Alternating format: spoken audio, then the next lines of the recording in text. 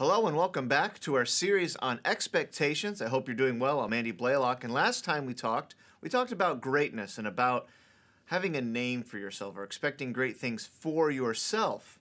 We kind of talked about who we would be, and now we would talk about what we would have, the expectations of what we would have. And the tricky part about this particular lesson is I could title it several things, many things really, and it wouldn't quite get the mark. I could say expectations about finances, expectations about wealth. But I thought probably the best idea is to use the Bible and to use language that the Bible uses. Conversely, use language that God uses, right? I think that's the best thing to do. So really what I want to talk about today is expectations about possessions. And that can mean a lot of things. That doesn't just mean stuff. Am I going to have 2 cars? Am I going to have 5 cars? Am I going to have 1 house? Am I going to have 3 houses? It's not just possessions, not just stuff. It's wealth. It's finances. It's what you're going to have in this life. And I think one of the best texts about expectations in the entire scriptures is what I'm going to read right now. This is Jesus speaking a parable. I love the parables of Jesus Christ. I hope this is a blessing to you. He says here, and it's something to think about, it says here in Luke chapter 12, and verse 15, it says, "And he said unto them," he's talking to the people, "Take heed and beware of covetousness, for man life consisteth not in the abundance of the things which he possesseth.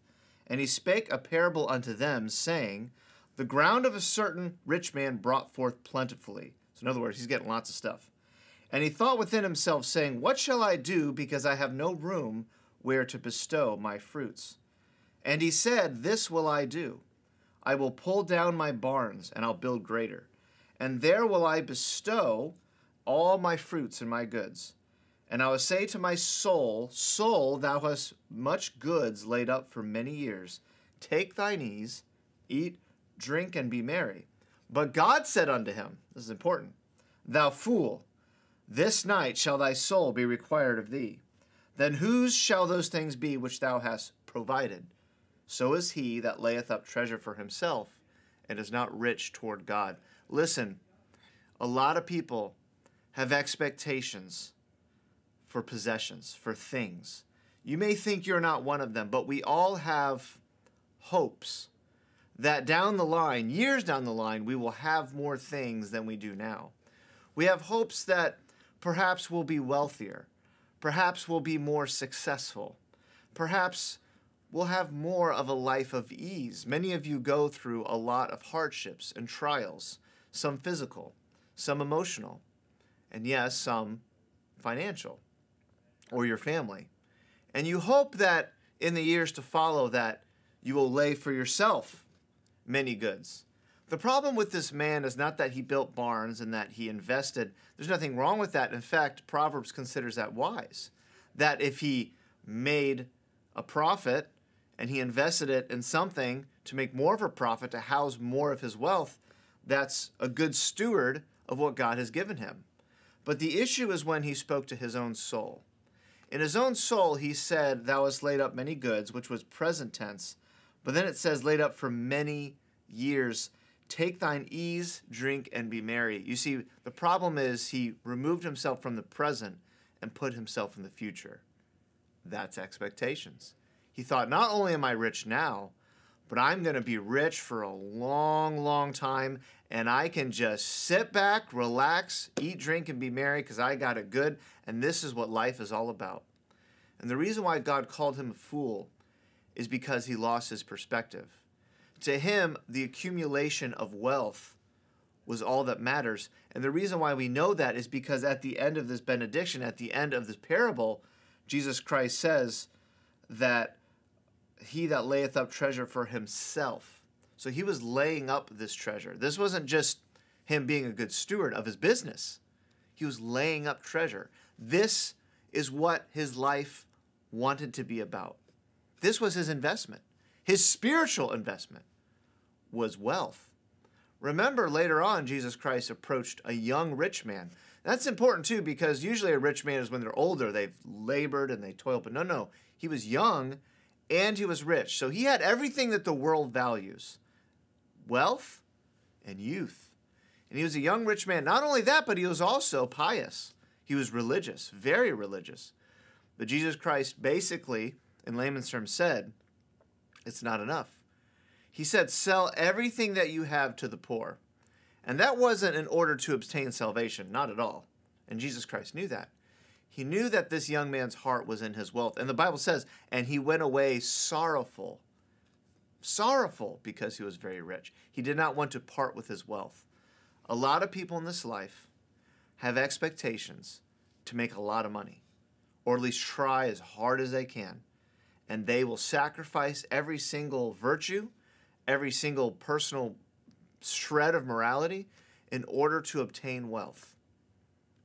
But they understand nothing about what God says here. It's interesting that the point of this parable wasn't at the end. It was actually at the beginning when he said, take heed and beware of covetousness, for a man's life consisteth not in the abundance of the things which he possesseth.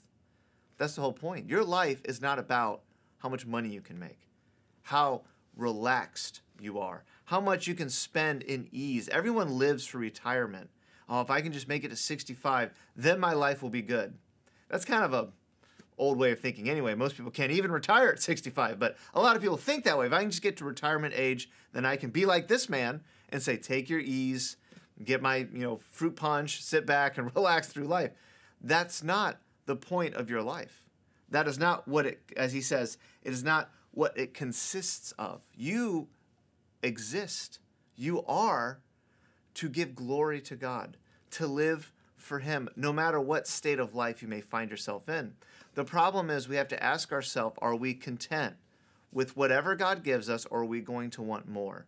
Remember at the beginning of this series that I had a blank piece of paper, and it said, or I said, that it would be completely blank and it's signed a name at the bottom. Because again, God fills in the rest. You have to remember that that includes possessions, that you may have expectations or you may hope to be vastly wealthy one day. But if that is not the will of God, are you content? Paul said, I have learned in whichsoever state I am therewith to be content. It's a learning experience. It is not something natural to us. We're not naturally content people. I used to go to Toys R Us, and Mom would buy me a Micro Machines, and I'd instantly look at the back of the box, and I want all the other ones on the box. I want all of them. Covetousness is bred within us. It's part of our nature. But are you content in God? The only way to thwart this expectation of possessions, which, by the way, is alive in all of us. You may not think you have it, but we all do, that we want something, and we want more than what we have now.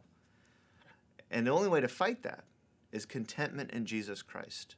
To, again, tell God whatever this blank piece of paper is, you fill it out, and my life is yours. Some of you will go on to accumulate great wealth, and some of you will not. But the important thing is that no matter what God gives you and where God leads you, is that you are content in him, that he is enough.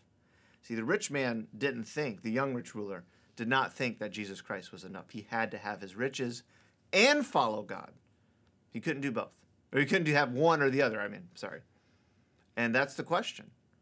Is it enough for us? If Jesus Christ said, you lose everything, but you still have me, would we say, yes, Lord, that is enough?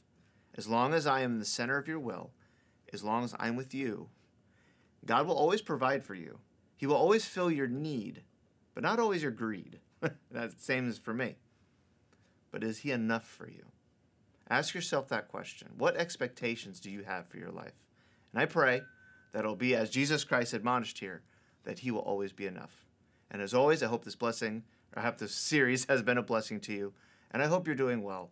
And I'm really excited for the next one. I know I always say that, but I really am. So I hope you stay tuned. I hope you have a wonderful day, and God bless, and bye-bye.